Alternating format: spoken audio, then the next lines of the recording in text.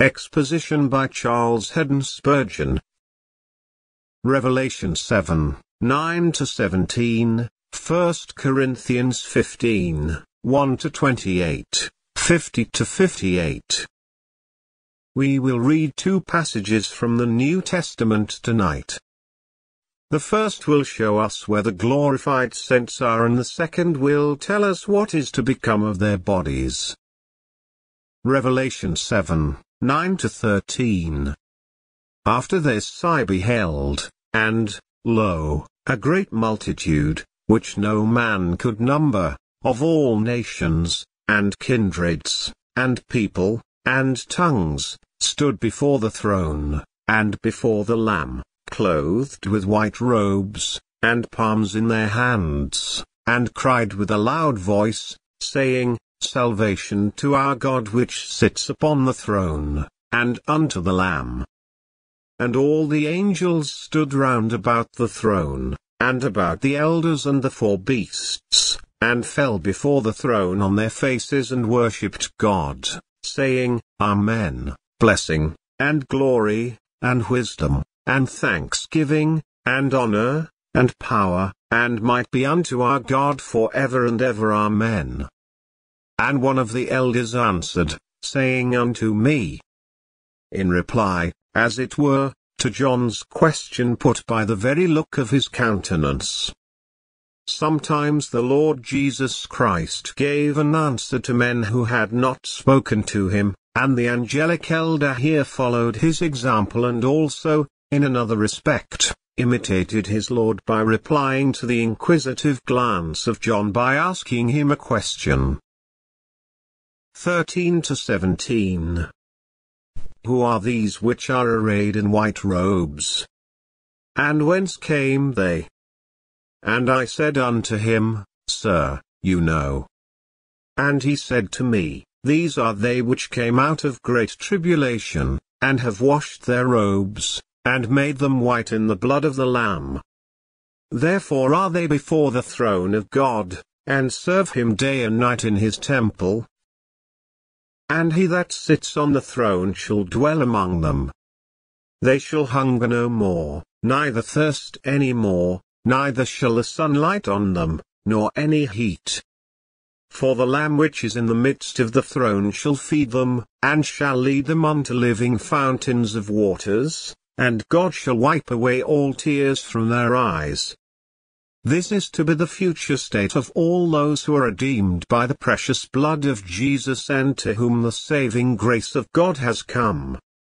So that, concerning all who have thus fallen asleep, we sorrow not as those without hope, for we know that all is well with them forever. Now let us read a little of what the Apostle Paul was inspired to write with regard to the resurrection of the body. 1 Corinthians 15, 1, 2. Moreover, brethren, I declare unto you the gospel which I preached unto you, which also you have received, and wherein you stand, by which also you are saved, if you keep in memory what I preached unto you, unless you have believed in vain. What, then, was this gospel which Paul had preached, and which the Christians in Corinth had received, the gospel which Paul declared would save them if they truly believed it? Was it a gospel made up merely of doctrines? No. It was a gospel formed of facts. 3. For I delivered unto you first of all that which I also received, how that Christ died for our sins according to the Scriptures. That is the first fundamental fact in the gospel system. Blessed is the man who believes it and rests his soul upon it. 4. And that he was buried, and that he rose again the third day according to the Scriptures. That grand fact of the resurrection of Christ from the dead is rightly put next to his substitutionary sacrifice, for it is the very cornerstone of our holy faith. It is one of the essential doctrines which must be received by us, for we cannot truly believe the gospel unless we accept the great truth of Christ's resurrection. 5-8. And that he was seen of Cephas, that is, Peter, then of the 12. After that, he was seen of above 500 brethren at once, of whom the greater part remain unto this time, but some are fallen asleep. After that, he was seen of James, then of all the apostles. And last of all he was seen of me, also, as of one born out of due time. I suppose, brothers and sisters, that we may have persons arise who will doubt whether there was ever such a man as Julius Caesar, or Napoleon Bonaparte.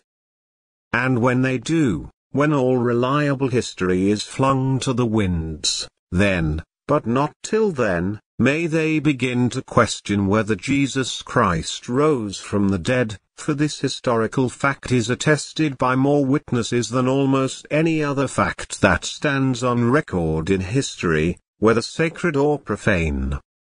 The risen Christ was seen by many persons who knew him intimately before he died, by those who saw him put to death and who saw him when he was dead.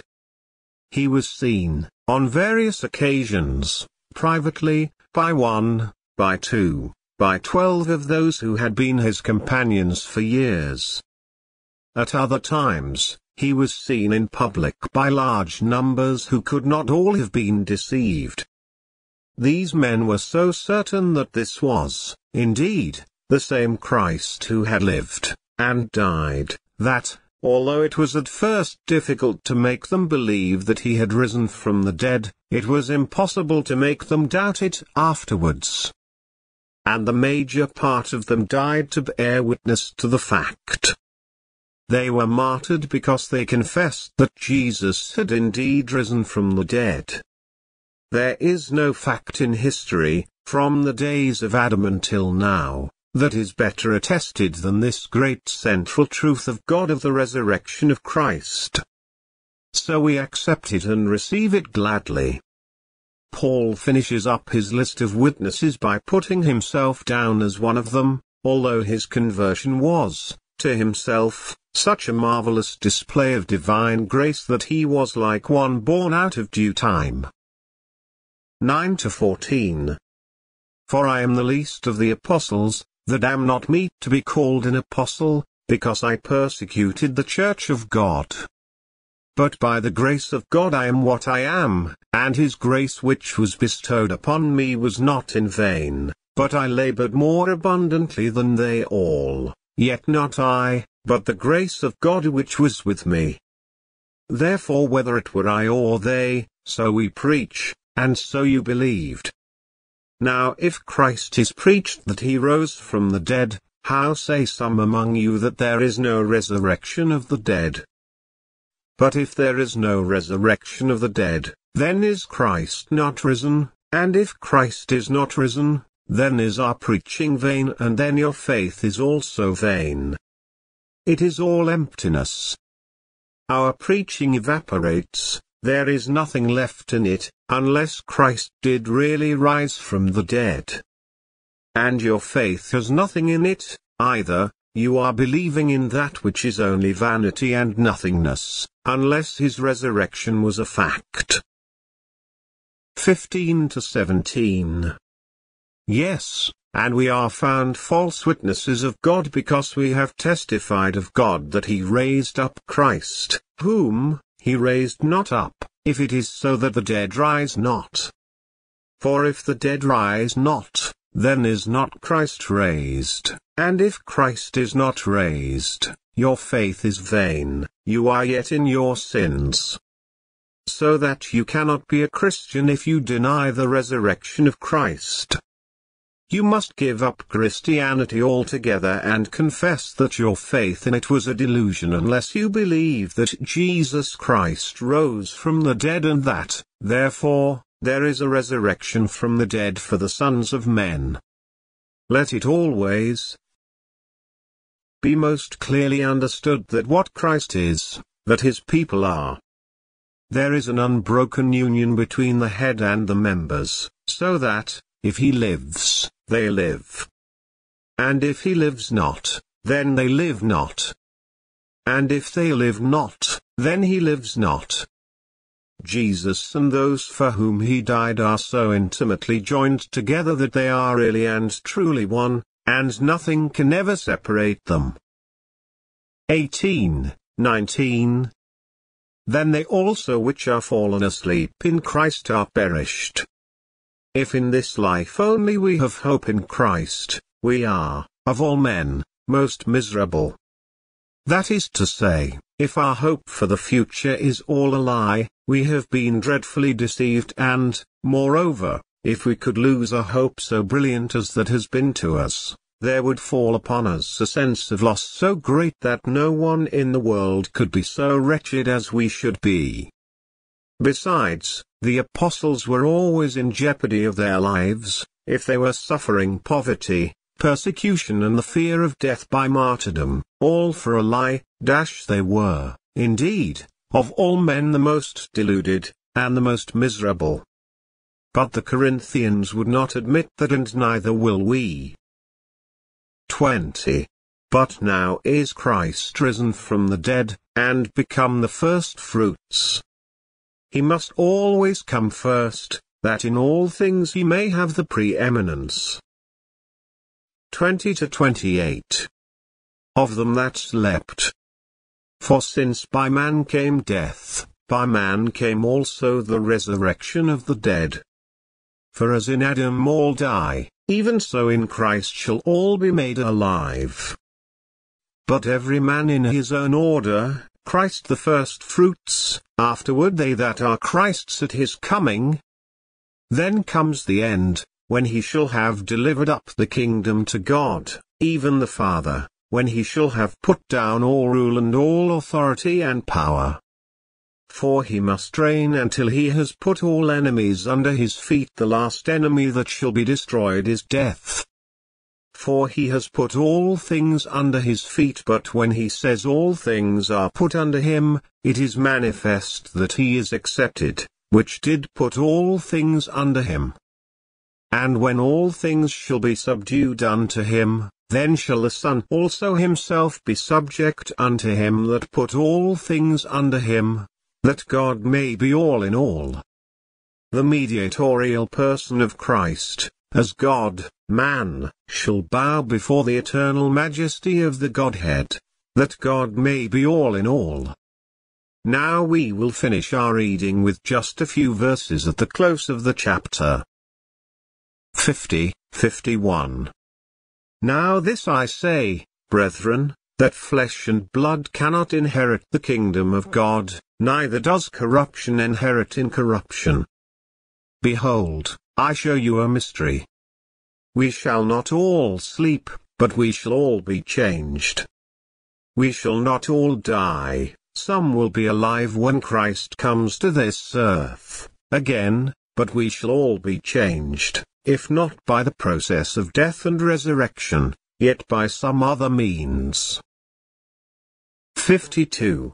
In a moment, in the twinkling of an eye, at the last trump, for the trumpet shall sound, and the dead shall be raised incorruptible, and we shall be changed. Somehow or other, such a change as this must take place before we can enter heaven, for flesh and blood cannot inherit the kingdom of God. 53-58. For this corruptible must put on incorruption, and this mortal must put on immortality. So when this corruptible shall have put on incorruption, and this mortal shall have put on immortality, then shall be brought to pass the saying that is written, Death is swallowed up in victory. O death, where is your sting? O grave, where is your victory? The sting of death is sin, and the strength of sin is the law. But thanks be to God, which gives us the victory through our Lord Jesus Christ. Therefore, my beloved brethren, be you steadfast, unmovable, always abounding in the work of the Lord, for as much as you know that your labor is not in vain in the Lord. That should be the practical outcome of receiving the great truths of which we have been reading. God grant that it may be. Amen.